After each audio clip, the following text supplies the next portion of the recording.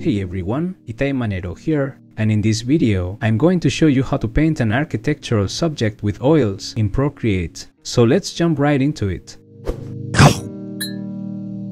In order to achieve this, I'm going to be using my thick paint brush set for Procreate. You can find it along with a free mini version for you to try out on my Gumroad page through the link in the description below. I'm also going to be using this interesting photo reference by Levi Meir Clancy. I will leave the link in the description as well, in case you want to follow along. As always, before I start with my oil painting, I'm going to import a few textures from the ones that are included with this set. First, I will add an oil color base. I choose the brown one, since most of the reference picture is dominated by earthy colors. I then create a couple of layers that I will leave empty for now, and that I will use later to work on my painting. Next, I'll import an oil texture sheet, particularly the number 6. This layer needs to be set as overlay mode, and since it is very strong, I'm going to lower the opacity quite a bit. Finally, I will add a canvas texture, specifically the number 3. I set this layer to multiply and adjust the curves until I get a more subtle texture. Before I continue, remember that you can see what brush I'm currently using at all times by looking at this rectangle right here.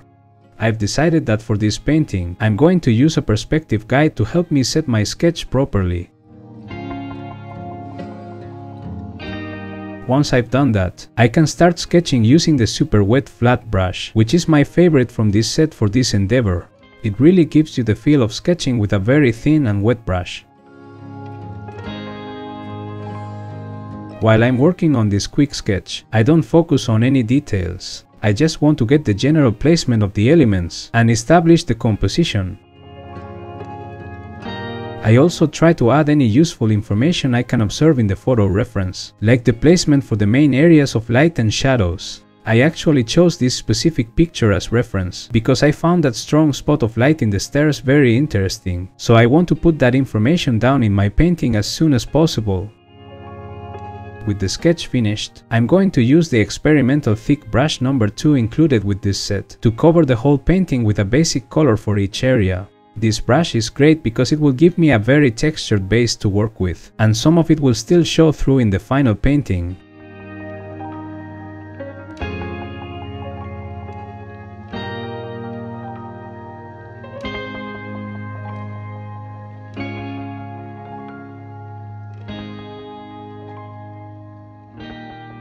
Now with the smooth squared brush, I'm starting to define more specifically the shapes and colors in located areas.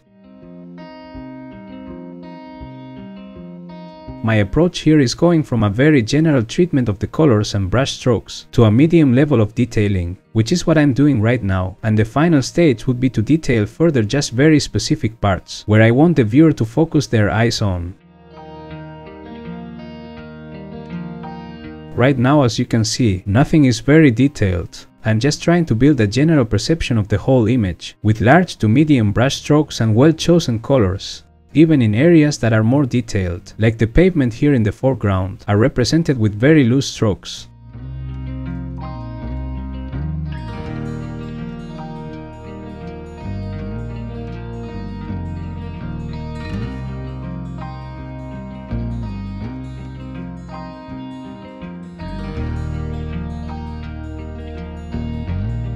You can notice that I'm giving the same exact treatment to this wall here with all the bricks.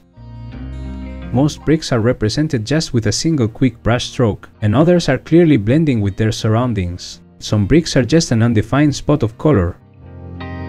It's important to not think that you need to paint exactly each little brick, otherwise you would lose the general feel of the image. It is better to give the viewer just a hint of what is there, without having to paint everything precisely.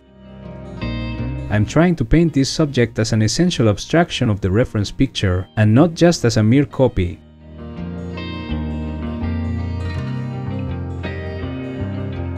At this point, I've switched to the messy canvas roll brush, because I want to get some extra texture in some parts of my painting.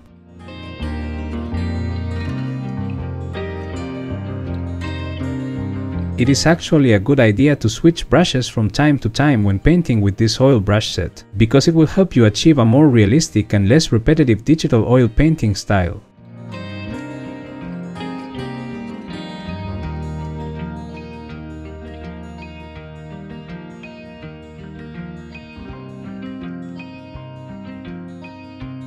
The directional strokes brush can help me define some of those harder details in the ground, where the shadows in the little creases in the ground are more obvious.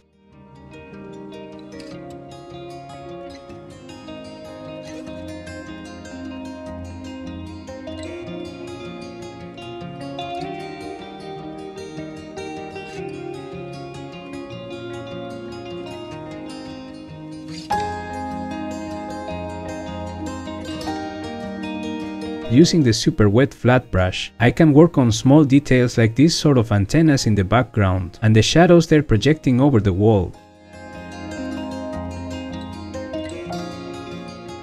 I want to make sure that the brighter spots in the scene are the little piece of sky and the little spots where the light is hitting in the stairs.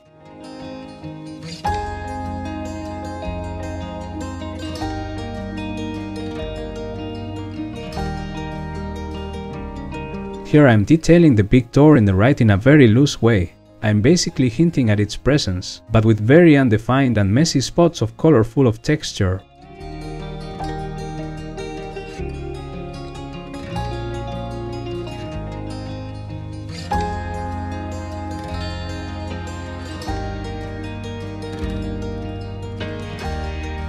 Using the brush strokes texture 2 brush, I can give my painting a few very realistic bristle marks here and there.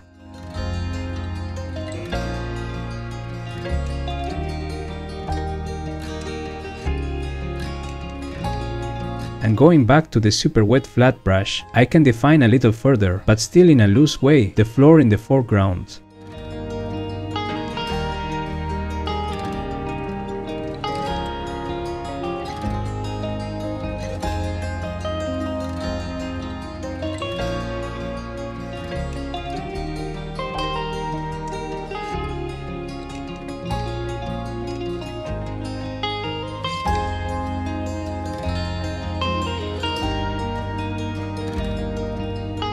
After a few more detailing, this is the final result. I really hope you liked this video. If you use my brushes and post your art on social media, feel free to use the hashtag #ManeroBrushes so that I can see what you create. I will be extremely happy to share your creations with my audience. Don't forget to subscribe for more art-related videos and give me a thumbs up. Also, make sure to check out my Gumroad page, where you will find the thick paint brush set for Procreate, and many other sets that I have available. I'm sure something will suit your artistic needs. All the links are in the description below. Okay, thank you for watching. See you next time.